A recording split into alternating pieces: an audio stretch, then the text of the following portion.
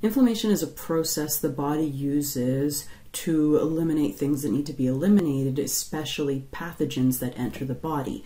However, in obesity, the inflammatory response is compromised and shifted towards more of a pro-inflammatory state, a chronic low-grade inflammatory state, which is responsible, we believe is responsible for a lot of the comorbidities we see with obesity. So a typical immune response, before we learn about the chronic low-grade inflammation and obesity, I just want to contrast that with a typical immune response. So typically there's some sort of cellular injury or some sort of factor that promotes an immune response, and then capillaries will dilate, white blood cells will infiltrate the area, and there's some sort of coordinated response, depending on what's going on, to eliminate that substance.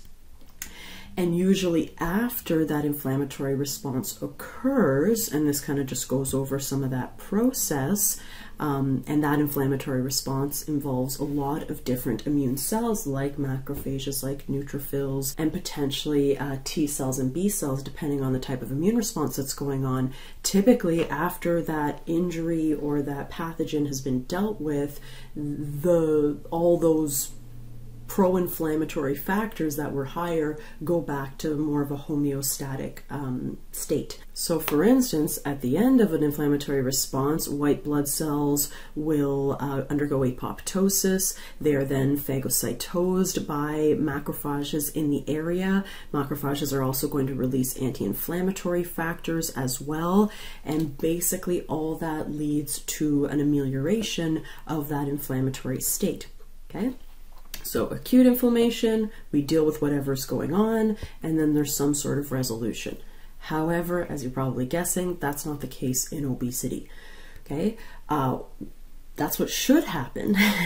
Should only be triggered when there's some sort of pathogen or cellular injury or something that the body needs to get rid of. However, in obesity, we see an upregulation and persistence of the inflammatory response, which I keep saying is partly responsible for the comorbidities that we see with obesity. Okay, so this has been established for a long time. We know that in obesity there's higher levels of C-reactive protein, the plasminogen activator inhibitor 1, tumor necrosis factor alpha, interleukin 6, etc. We see a lot of these pro-inflammatory markers being higher in individuals with obesity. Okay, a good thing about this though is that if adiposity is reduced, if people lose fat mass, they often see an improvement in those pro-inflammatory markers and a decrease in inflammation as well. Okay. So, like I said, this has been known for some time. Earlier observations in the 90s were pretty basic, and we're just like, hey, there's a lot of immune cells that are in WAT, in white adipose tissue, in individuals with higher levels of adiposity. There's more of it, okay? And like it says here, there was a correlation between the amount of macrophages in particular that are present in obese WAT than compared to individuals or mice or whatever our subjects were that were leaner, okay? So one hypothesis that kind of dominated at the time is that the body senses that our fat cells are too large and that these sick fat cells and enlarged fat cells need extra help. Okay, and that's why maybe the immune system is being recruited. Okay, so just some other data to support the increase in inflammatory markers that are seen in obesity, and these are studies even from the 90s. We found that compared to lean individuals, we have higher amounts of, like I said, tumor necrosis factor alpha. And if we look at this slide here, we actually see that although it's higher, tumor necrosis factor alpha is higher in individuals with obesity, that expression of tumor necrosis factor alpha can actually go down after weight reduction, okay? And we also see a decrease in mRNA in a number of different subjects, tumor necrosis factor mRNA following weight reduction, and Maybe that's correlated, but it's probably a combination of factor, and that might be associated with an improvement in hyperinsulinemia that we often see in individuals that are larger, that have larger bodies. Okay. Another piece of evidence to support the increase in inflammatory response in obesity is that we see more macrophages. Macrophages are a key part of this, this situation. Okay, so if we look at lean mice versus, we just focus on this red box for simplicity. If we look at lean mice versus mice with diet-induced obesity, and then ones that are missing that leptin gene product, that gene product of leptin, what you need to know here is that these cells have been stained for a macrophage specific antigen. So the darker bits suggest where we have more macrophages. So you'll notice that in diet-induced obesity and also with that leptin deficiency, we see higher amounts of macrophages. Okay, so the question then is, why are there more macrophages in that area? And quite honestly, we don't totally know. There's a bunch of different hypotheses about this. One proposed mechanism is that tumor necrosis factor alpha helps link these situations. So as we know, when adipocytes become larger in obesity, they secrete more tumor necrosis factor alpha, and this might provoke our pre-adipocytes to secrete more of this monocyte chemoattractant protein 1, okay, which attracts our macrophages to that area. Okay, it might also be that higher levels of leptin that are being secreted are having effects on the vasculature to promote higher infiltration of macrophages to the area. Okay, but overall what we see is higher amounts of this monocyte chemoattractant protein in areas where there's higher adiposity, and accordingly we see more macrophages as well. And again, those macrophages, actually we didn't talk about this before, but macrophages can also secrete their own chemokines, which then promote more inflammatory factors coming to that area as well.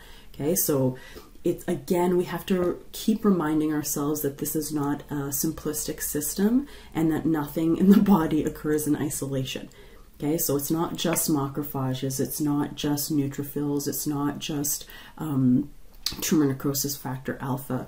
There's some sort of coordinated process that is increasing the presence of immune cells in the adipose tissue of individuals with obesity, especially higher levels of obesity, typically. And I'll get back to that. Okay, so not only were macrophages seen to be elevated in obese state, but we also see higher amounts of neutrophils as well, another key immune cells. Okay, so this shows levels of MPO and calprotectin, both of which that are expressed more highly in neutrophils, and we see their expression are higher in individuals with more severe obesity compared to controls, again showing that there's more immune activity in individuals with obesity. Okay, something that we've said quite a bit. Okay, so this brings us to an interesting topic, which is this conversation around metabolically healthy versus metabolically unhealthy obesity. They estimate, and it's hard to say, but that about 25% of individuals with obesity, they're more metabolically healthy. So they have less chance of developing type 2 diabetes, less chance of developing cardiovascular disease or other comorbidities as well. And it might be that these metabolically healthy individuals with obesity, they might have a different kind of immune profile, immune activity profile, compared to those individuals with what we would call metabolically unhealthy obesity. Okay, and what we see with more of this, I'll start with this metabolically unhealthy obesity. What we see is more activity of this this pro-inflammatory oligomer, which is responsible for the secretion of many pro-inflammatory cytokines. We see higher activity of that in metabolically unhealthy obesity.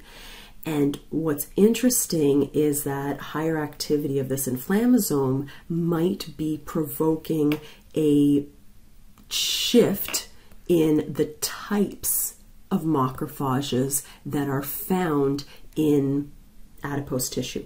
Okay, so you'll notice the red here are these M1-like macrophages, whereas in the metabolically healthy obese, okay, ones that are less likely to have the comorbidity, we see more of these M2-like macrophages. And what you need to know is that M1-like macrophages, these have more pro-inflammatory properties. Okay, whereas the M2-like macrophages are more likely to have a lower inflammatory property. Okay, so inflammation is a big deal. You've probably learned all about it in your cardiovascular-oriented sections of the courses. In 2010, the journal Science said that inflammation is one of the insights of the decade. Okay, it has become widely accepted that inflammation is a driving force behind chronic diseases, including diabetes, obesity, and cancer. Okay, there's also links with obesity and Alzheimer's, and that might be part of the link as well. The magazine Time also recognized inflammation as a big deal as far as increasing risk of a number of different diseases, like I said, including cardiovascular disease, cancer, and Alzheimer's, and obesity too. Okay, so it's a big deal.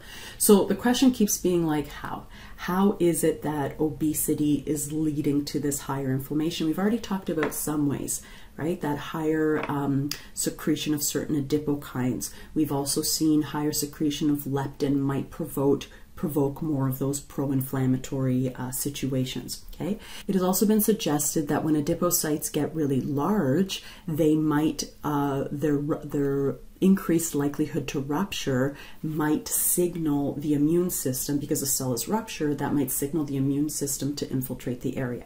Okay. Also, the oxidative stress of overfeeding, especially consuming foods that are higher in pro-inflammatory factors and not having enough antioxidants, things that we might see in obesity. More of like the dietary aspect of obesity might again be promoting this pro-inflammatory state, probably in addition to what's going on at the cell. There might be a link with the microbiota as well. We'll talk about the microbiota in obesity later on. And again, there might be more of these free radicals, these reactive oxygen species that might be found in obesity, perhaps due to the stress that obesity puts on the body and the stress the comorbidities put on the body as well. So like I said, this shift in macrophage presence that we see in metabolically healthy obesity compared to metabolically unhealthy obesity is kind of similar to what we see as far as the shift in profile between lean and obesity, especially obesity that's associated with type 2 diabetes or type 2 diabetes on its own. Okay, so in metabolically healthy obesity, as well as with leaner individuals, we are more likely to see that M2 macrophage presence and less macrophages as well. Okay, but in obesity, specifically metabolically unhealthy obesity, we're more likely to see those M1 macrophages and more of those, which are secreting more pro-inflammatory factors that's contributing to that adipose tissue inflammation and the increase in inflammatory factors in the blood, which can then have other effects on the body, including insulin resistance.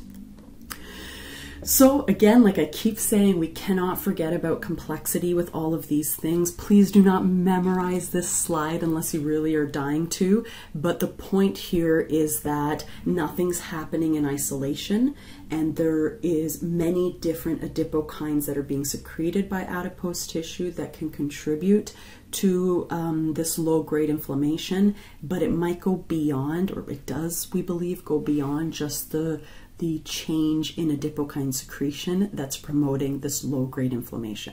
But again, one of the key messages is that there's more low-grade inflammation in obesity, and that's linking it to its comorbidities. Okay. So to summarize the paper that last slide came from, it has become evident that the inflammatory condition that is associated with obesity and overweight plays an important part of the etiology of metabolic syndrome and largely contributes to the related pathological outcomes, something I keep saying, okay? It seems likely that adipocyte dysfunction lies at the bottom of this question. Again, something's going on when our adipocytes get too large that's promoting this larger state of inflammation, okay? It's homeostatic function, so when they get larger, they're overwhelmed, and that's contributing to that pro-inflammatory state, okay? From then on, several vicious cycles exacerbate the disturbances and lead to an inflammatory response. So it's like higher inflammation leads to more inflammation is what that's suggesting. Okay, not as much inflammation as we would see in an acute inflammatory response, but more than we would see under normal homeostatic healthy conditions. Okay, in parallel with this, so it's not just what's happening at the adipocytes, but in parallels with this, what we're eating.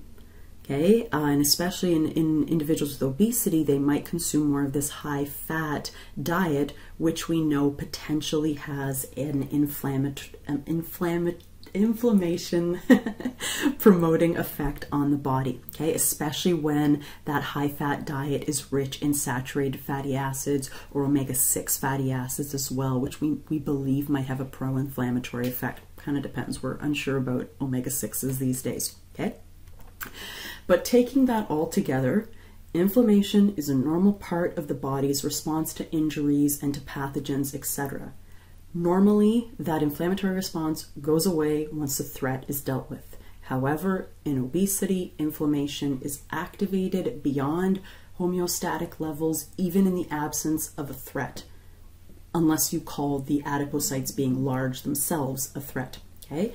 And this results in that chronic low-grade inflammation. Okay, so we see higher amounts of macrophages and neutrophils in individuals with obesity, but it's not just that. There's a number of immune cells and their activities which are higher within individuals with obesity, specifically those that have that metabolically unhealthy obese phenotype. Okay.